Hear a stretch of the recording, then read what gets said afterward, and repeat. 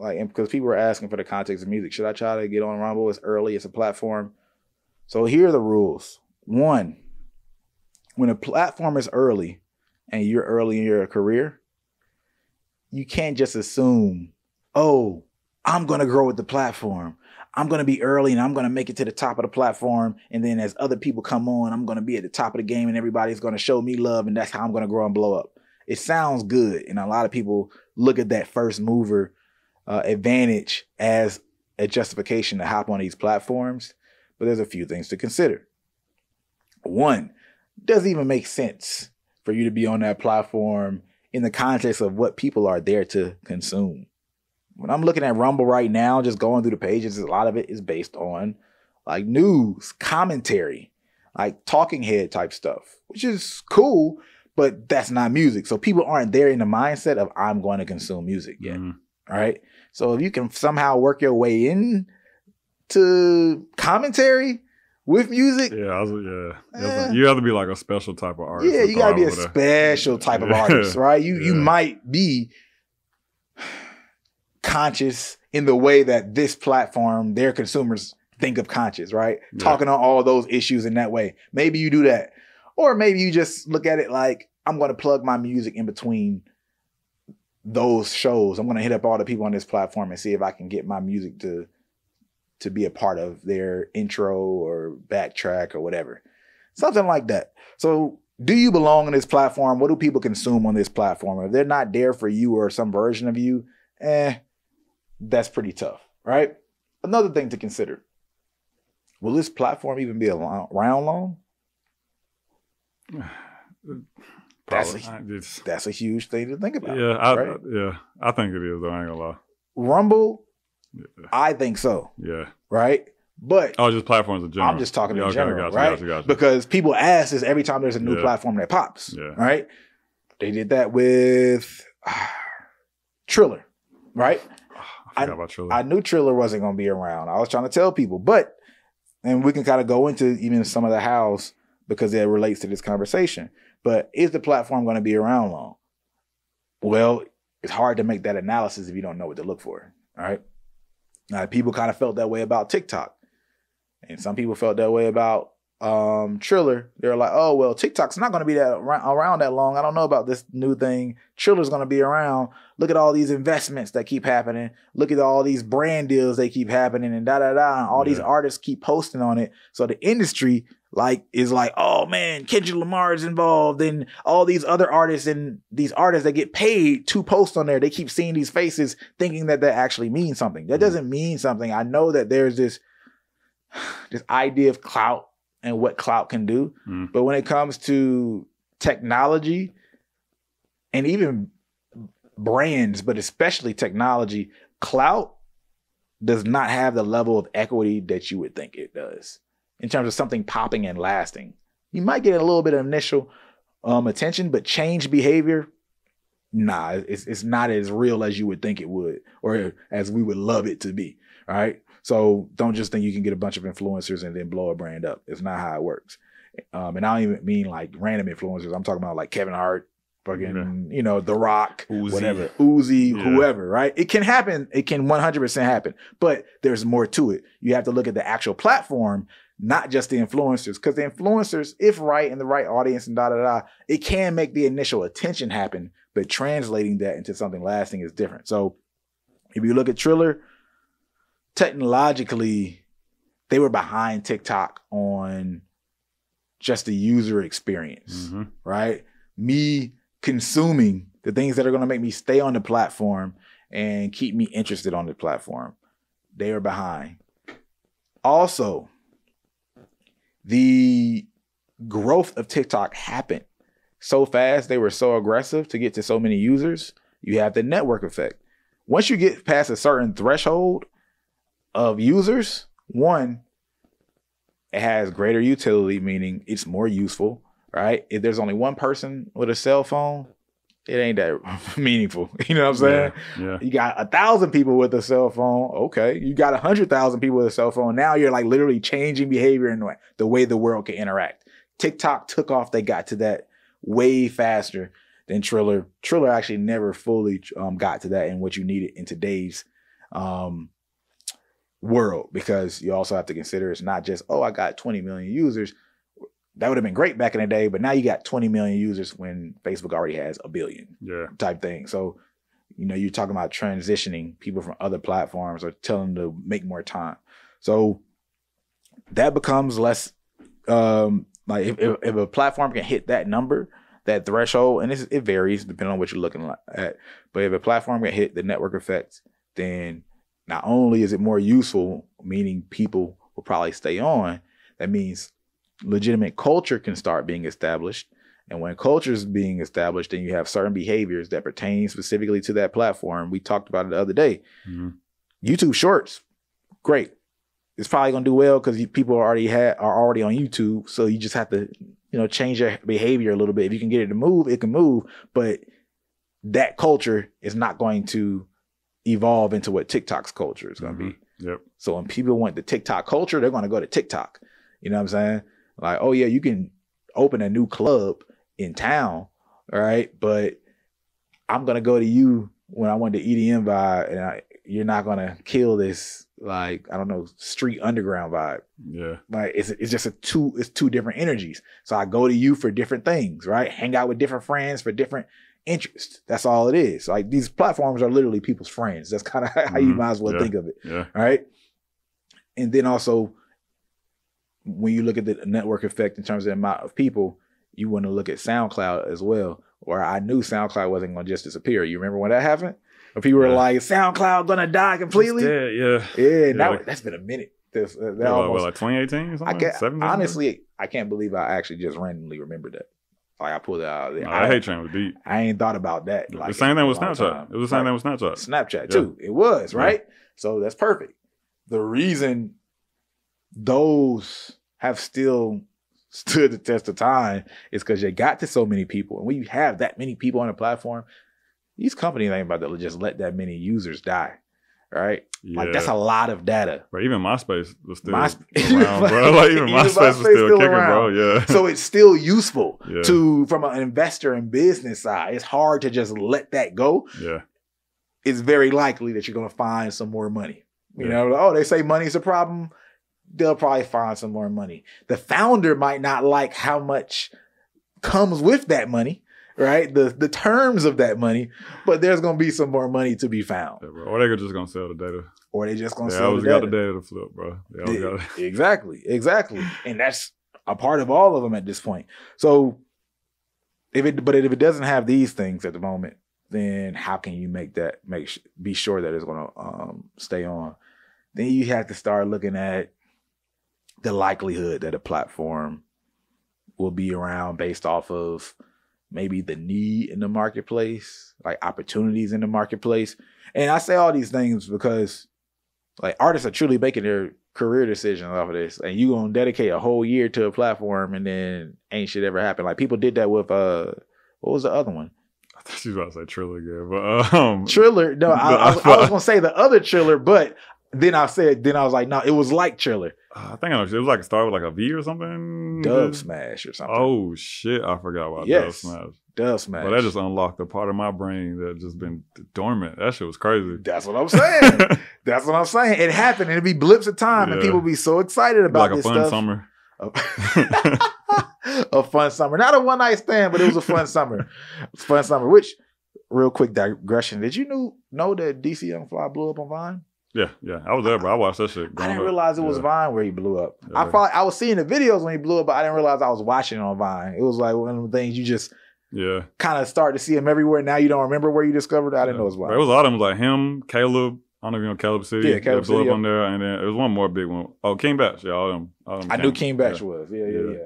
Him, I remember his girl that blew up on Vine too. But yeah, so let me take a quick second to say, if you're an artist trying to blow your music up, or if you're a manager, a music professional in general, trying to help an artist blow their music up, I have something that's a game changer for you, and it's completely free. As you may know, we've helped multiple artists go from 0 to hundreds of thousands of streams. We've helped multiple artists go from hundreds of thousands to millions of streams, chart on Billboard, go viral, all of that stuff. And we've now made the way we've branded multiple artists and helped them go viral completely free, step by step, in Brandman Network. All you have to do is check out brandmannetwork.com. You apply.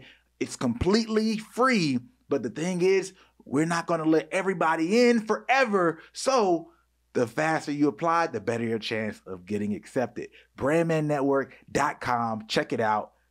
Back to the video. Those, like all that stuff you want to really think through before you like just put your career out there on the platform. Like, you might dip your toe on it, but it's better for a newer artist to just learn the platforms that are sure and then take some chances on new platforms. Unless you literally have nothing going on the current platform that you're on. Yeah. So now it's like, hey, let me just risk it all for a moment, try this for 3-4 months. And then what factors are worth taking that risk? Well, when you see something like what TikTok was doing, the discoverability and people going viral so fast, now it's like, oh, this is a new platform, but hey, it's getting people found. Like for real. Not this, oh, if I dedicate myself to it for long enough and I'm going to slowly become big, and then all of a sudden, all of a sudden, you know, as the platform gets bigger, I'm going to get bigger. It's like, no, this moment is happening now. TikTok is a kingmaker, queen maker, or at least like viral moment maker now. I got to take advantage of this now. And that's what happened early on with TikTok. So you had people dedicating, and it was worth that time, especially the amount of time that you had to invest to get that viral moment was such a contraction versus how much it took on other platforms. Yeah. It was worth it to at least see, right? So if you have any signs of discoverability on a platform like that, then it's worth going to take that risk. But not just, oh, this is a platform that's building up and, you know, people are doing well, they like it. Not all that. You're not thinking about that. You're thinking about your career. You don't care about these fucking platforms. These platforms are only a vehicle for you to get yourself out there and communicate your message and then bring home some money through the platform, you know, and send out that attention. Let the content be a little army that collects people, throws them in the bag, brings them to your cash register, cashes out, you know, goes into your listening farm, listens to your music, and then puts some back into the universe, right? That's what you're there for. Platforms are only your way of doing it. So don't get too married to any of the platforms. And when you make decisions for platforms, use some of the principles that we just went through. Yeah, I feel like artists got to kind of apply the, what is it, the Pareto's principle?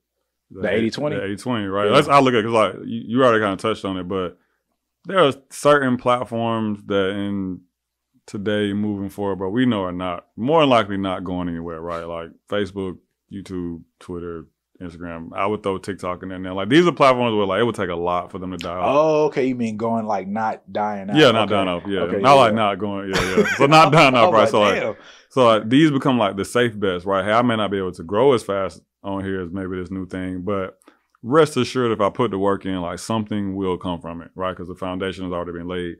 So because I do think there's that delicate balance, but especially in music, between right, like how do you make sure you don't miss out on the next thing? Because we know music changes every time a damn near new app drops. You know what I'm saying? Like, and all it takes is the right app to completely change the culture and shift it, right? We saw that with TikTok. TikTok's probably the most recent, I would say, to show us that, right? So I think everything you said is true in that. And I know like even outside of that, one of the biggest things, or two of the biggest things I look at before like fully investing in a new platform is, one, are there people I know in real life talking about it? Right? Because like you said, like a Kevin Hart post ain't gonna get me over there, bro. I know Kevin Hart got a bag, you know what I'm saying? Like I'm not stupid, right? But if I see like, oh, my little sister and like her friends are on it, right? And I'm like, oh shit, this the app I just heard about. Like then they using it, right? Like, you know, my roommates bring it up or something, like it makes it more real for me, right? I can see the people that are on it, and then based on that decide if I need to be there, right? If my grandma told me about a new app, You know what I'm saying? But like my Wait, why not your grandma? That's a real person. My grandma ain't my target demographic. She's not your that's not your target demographic, but it can be a symbol of how big and real the conversation. Okay, that's fair. Like she's talking about you, like, dang, how did she hear about that? Yeah, that's right. Fair. That's fair. You know, it's still like it's a pretty strong indicator that there's something to brew. I'll say that. There's something. It might not be the decision maker. You know, it's something to brew. Shout out. I think my grandma actually does watch what? The show. Yeah. God, she watched a couple of our videos. See, I thought about this the other day, man. I said I gotta stop cursing so much in these videos. No, my grandma know what's up, bro. You know, grandma, you know what's up. Hey, bro, you know, I'm still. If you hear this now, grandma, you know what's up. Hey, man, I'm still, you know, like got a little bit of that old Southern with me, where it's like, all right, yeah, you can know I curse, but I'm probably not cursing a whole bunch around you. No, bro, it's just not as comfortable. They know, bro. That you need to know. Yeah, I need that. Oh, you lean into the curse. Yeah, 100%, bro. 100%, bro. I mean, I ain't not in a disrespectful way, but it's like, hey, grandma, this ain't directed at you. But I need you to know this is the type of lifestyle your grandson be living when he's not home for Thanksgiving dinner. You know what I'm saying? I don't want a lot of my grandma. You know what I'm saying? I like her. I love her too much for that, you know? See, my grandma can get with that, but she can't.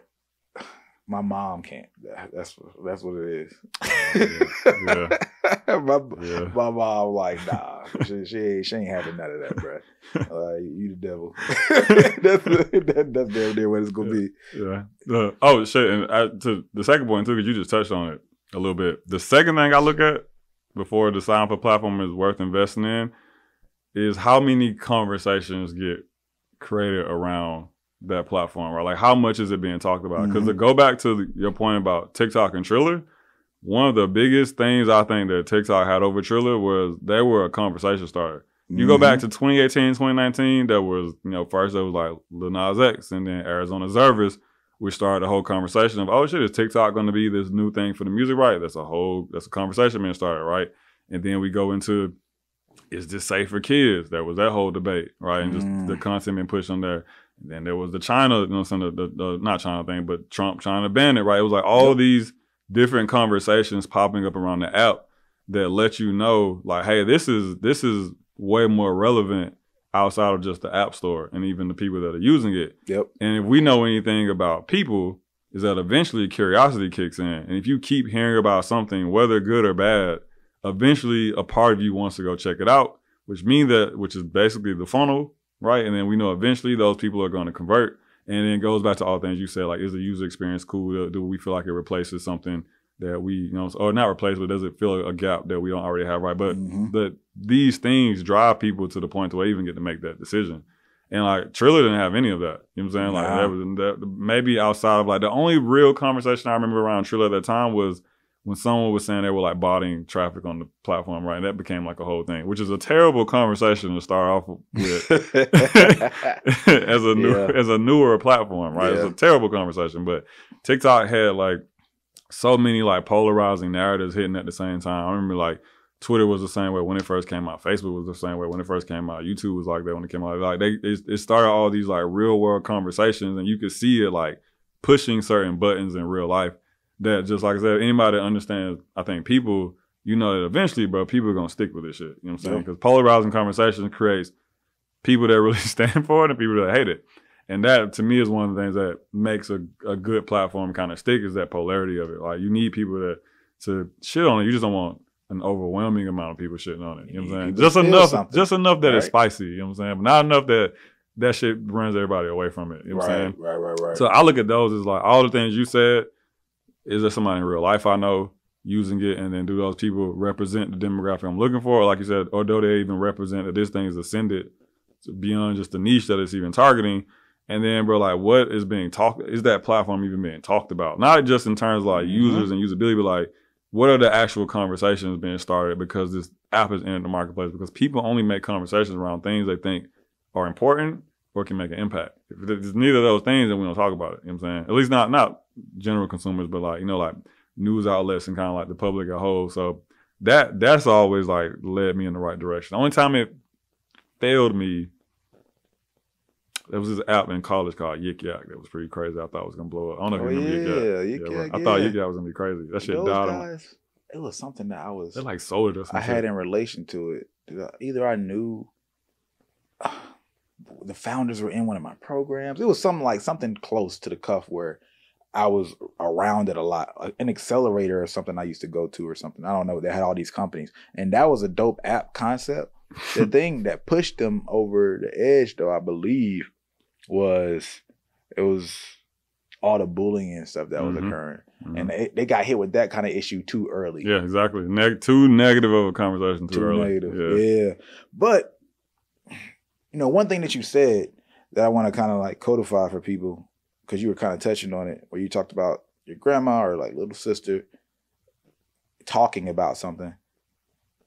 It's about not just people in your real life, but people that are out of your bubble in music, right? Yeah, that's a very important specifically. Yeah, because Triller seemed really big to people who are in music. Yeah, you hear a lot of people talking about it, but it wasn't touching the real life, the regular people. It's the same way when I would talk about like industry plans. I'm like, go ask your regular like person, like your sister, your brother, or like who that's not in music, what an industry plan is. And most people have never heard of something like that, right? Like that's how you can really gauge the relevance of a lot of these things. Because I don't want to say real people, because, being in the music industry, you are a real person, but you lose some of your real personhood in terms of market accuracy, in terms of how you judge shit. Yeah. Right? Like you can't gauge another music person's, like something's quality off of another music person, because they're as much in the sauce as you are. Right? So there's that. And then the last thing is the company's decision-making process.